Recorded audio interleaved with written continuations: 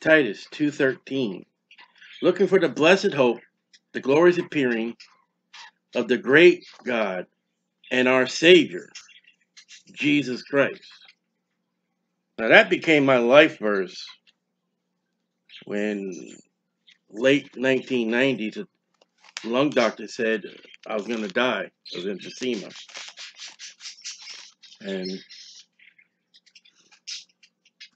been looking for the blessed hope ever since. Now, the doctor told me in late 1990s I had 6 months to live. He told my wife and I, and it's been many years. And that doctor is not in practice anymore. No, actually, no, that's not correct. That was another lung doctor I'm thinking about. Well, anyway, the blessed hope. Jesus Christ, the blessed hope. He's coming. I'm waiting. You find the apostles writing about the coming of the Lord Jesus Christ. In Revelation 22, verse 20, he which testifieth these things saith, surely I come quickly. That's Jesus speaking. Amen, is the response. Even so, come Lord Jesus. So, there is that want and that desire by Paul, by the Apostle John. I want the Lord Jesus Christ to come. I want to see him. It's a promise. Now, it's a promise that many have died. But that doesn't end the blessed hope.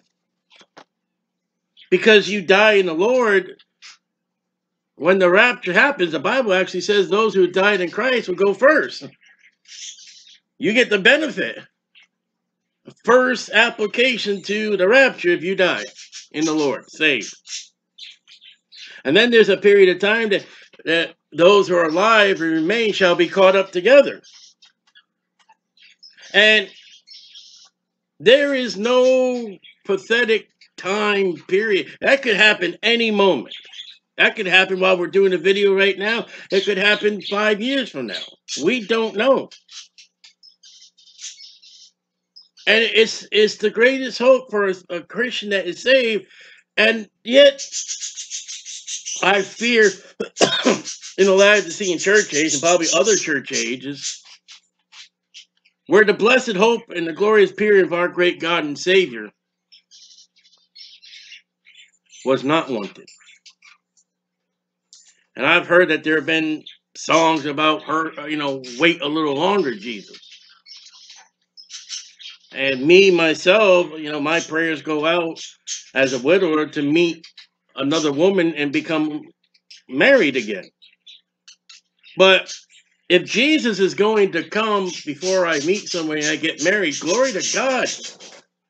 Come. If you think that your graduation is more important than the coming of Jesus Christ, you have erred. Oh, I'm going to make CEO of the company. I'm going to make management of my company. You got your priorities wrong. I want to settle down, get married, and have children before Jesus comes. Okay, these are good, outstanding goals. And we ought to have those goals. But we ought not to have these goals where it does not give us the assurance and the looking for Jesus. There is nothing that I have or could be planned that, hey, Jesus, come today, right now, please. And that the expectation at the end of the day, if Jesus Christ has not come, he will come. And he is coming. And he is faithful. And that there ought to be no plans and no activities in my life or your life that would hinder and reflect, oh, Jesus, please wait. Because fill in the blank. In Philippians chapter 1, verse 22, no, 23, I am estranged betwixt two, having desired to part and to be with Christ, which is far better. Nevertheless, to abide in the flesh is more needful for you. Paul says, I am here right now because you need me to help you. I am here today because the Lord is still able to use me. I am here today because God can use me. I'm not dead. Oh, excuse me, my eyes. I'm not dead because God can put something in my life for application for him and for others. But Paul said, hey, if I had the choice, I'd rather be in heaven. I'd rather be in glory. Because the Bible says to be absent from the body and present with the Lord at death. Now, people say, you know, I've gone through a period of time with widowhood and all that, and it's just, you know what? Why? Why any longer? Except for the fact is that God needs me. And it's why I'm still living. I don't mean, you know, God's whole entire life developed because I'm still living. I woke up this morning for the purpose that God can use me. And yet, if God is all finished with me, well, not wake up and be present with the Lord. Be great. And whatever plans and whatever activities I have set forth in my life, if the coming of the Lord Jesus Christ or the rapture happens to come and effect and cancel my dreams, my plans, and my activities, amen. There's actually a crown for those who are looking forward to his appearing. And I would hate to lose that crown because I wanted to go to a rat land. I wanted to go on a cruise. Lose a crown because I want to, you know, get to financial stability. Man, the greatest financial stability is the Lord calling us home.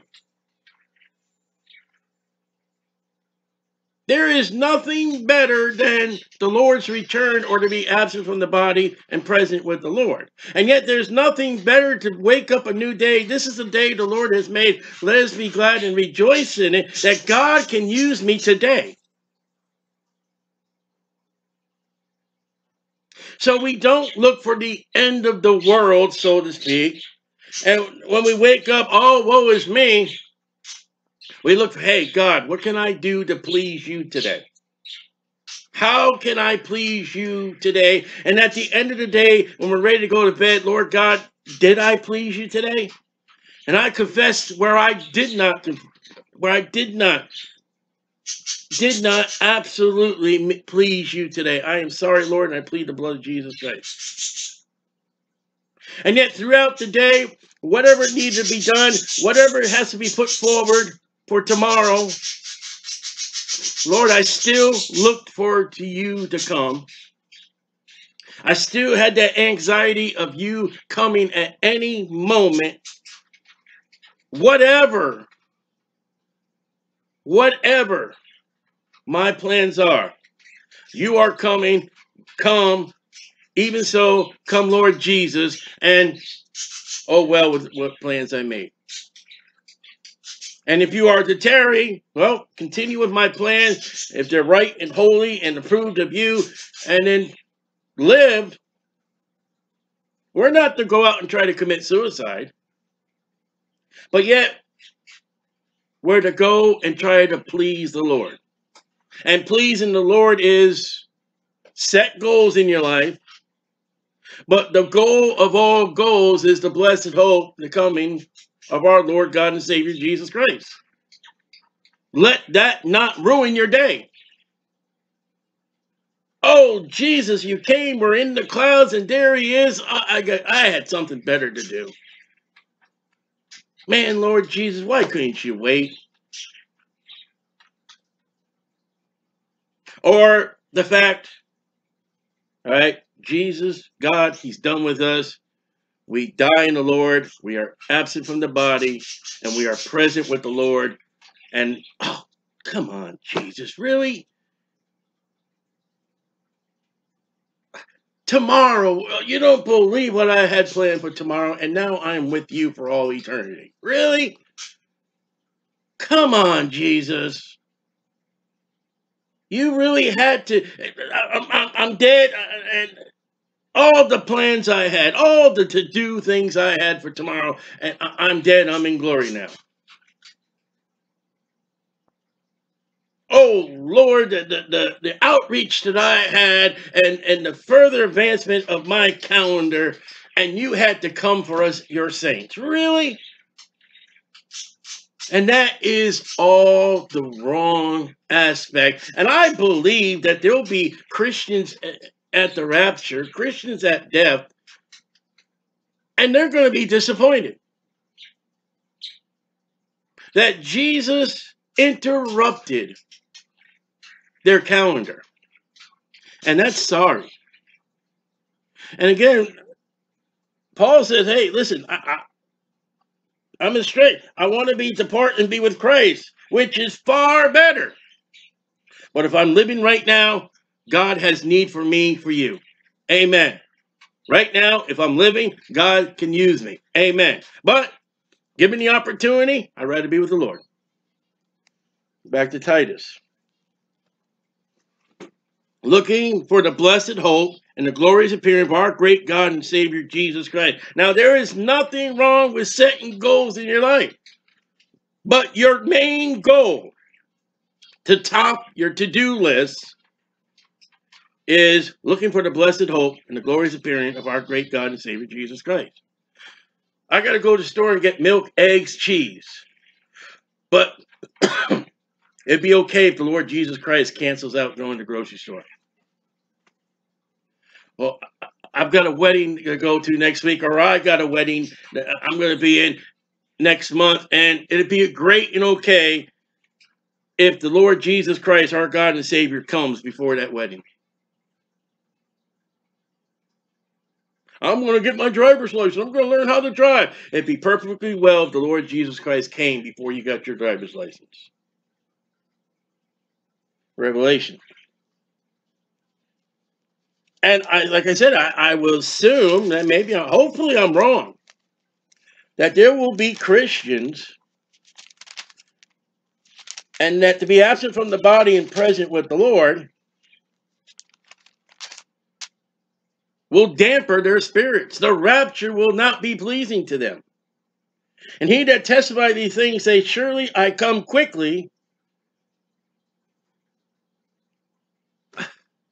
Lord, I was going to go down to the carnival. Lord, I was going to go on to the cruise. I was going to go to Mickey Ratland.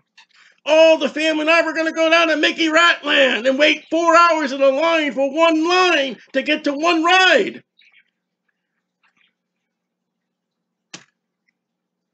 Surely I come quickly. Oh, Lord, I came this close to owning that house.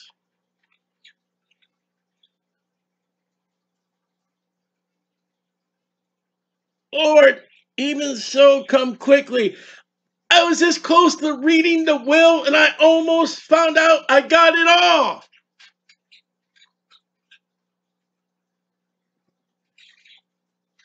Surely I come quickly, and the response to be, amen, even so, come, Lord Jesus, besides what we plan. Again, set goals. Don't live your life without goals. I've got goals in my life. Death, rapture, health, or life itself may hinder those goals. But the Lord says, you know what? Bring him home. He's tired. He's worn out. He's fought the good fight, Paul said. Bring him home. Oh, Lord. Do you know what was on TV this week? Do you know that 4-part series? Sure, I come quickly. Amen. Even so come Lord Jesus. All right, son. It's time. Have the angel blow the trumpet. Get your bride.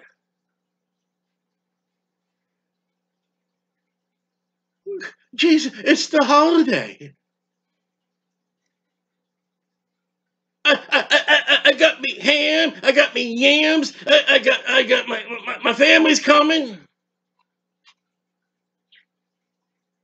I made all the phone calls. I got them in this hotel. It took a lot of work, Jesus.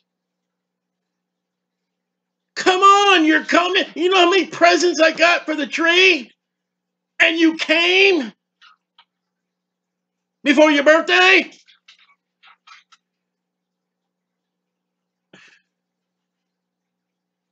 Don't be upset at the rapture. Don't be upset if God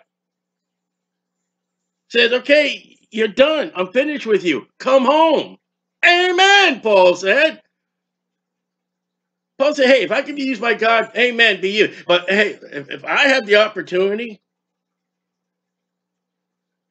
listen, if God were to come to me, you know, the genie, you know, you rub the lamp, and I know that's not God, but as an illustration, if I, and the genie, all right, you got 3 wishes. I don't need 3.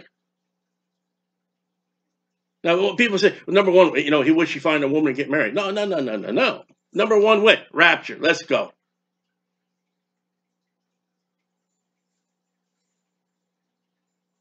That would be my wish. Well, you can't have the rapture right now because that's not in the plan. All right, number 2, can I be absent from the body and present with the Lord right now?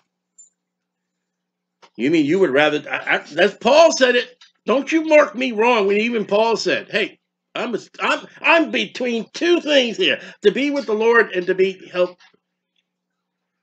Well, you know, Stanley, I've got ministries for you. I got work for you. That would not be in the interest of God the Father for you to come home. Okay. Wish number 2 blown. Number 3. And then I said, okay, find me a woman I can get married and we can have a ministry together.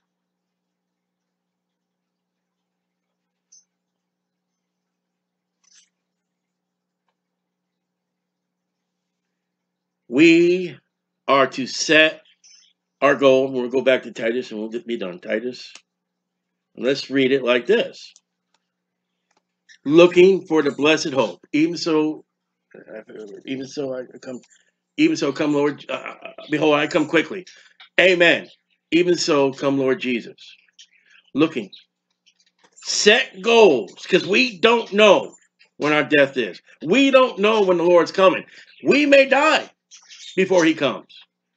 We may die before our plans. But set plans, set goals. But don't let Jesus Christ coming hinder and upset your plans. I'm trying to say, and I may have said it in a bad way, and I apologize. Don't let the rapture, or even the Lord saying, you're done, come home. Don't let that be, oh, come on, God, really? I had so many other better things than to be with you.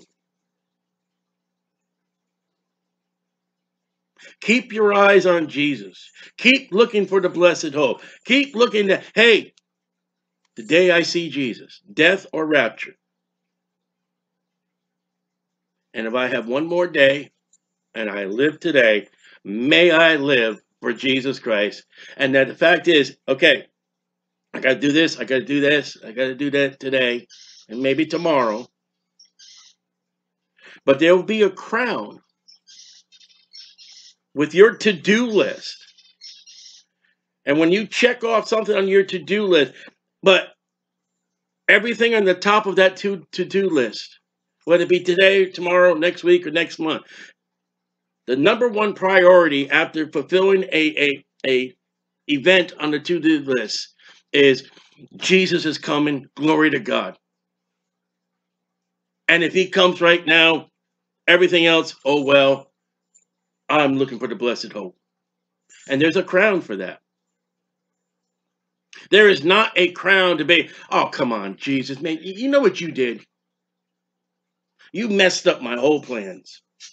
I had something more important than you coming and seeing you. And that is a terrible aspect. That's a terrible outreach. And I fear that there'll be some Christians disappointed when the Lord finally comes. Keep your eyes on Jesus. And again, I'm not saying don't set any goals, but don't let your goals be greater than the greatest event that is yet to happen. The next great event that will happen for the church is the glorious appearing of our great God and Savior, Jesus Christ. And between now and the rapture, because the rapture will be people are alive or dead, all right? Paul said, it may not be the next great event in your life, maybe the rapture, your maybe next great life event to happen is the Lord calls you home.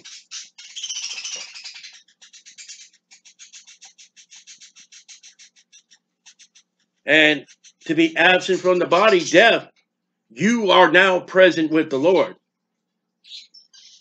No more bills. No more pain. No more agony. No sorrow. No. 3 aspects. I went a little bit long today. I apologize. You're living right now. Live for the Lord. Set goals. Keep your eyes on Jesus. Death may happen if you've been a fulfilled, successful, serving God, pleasing God, and I'm done with you, time to come home, glory to God. And then there's that one great event, the rapture. And I feel I've done terrible, and I apologize. I don't think I've done this. Maybe I did, maybe I don't feel I've done this well.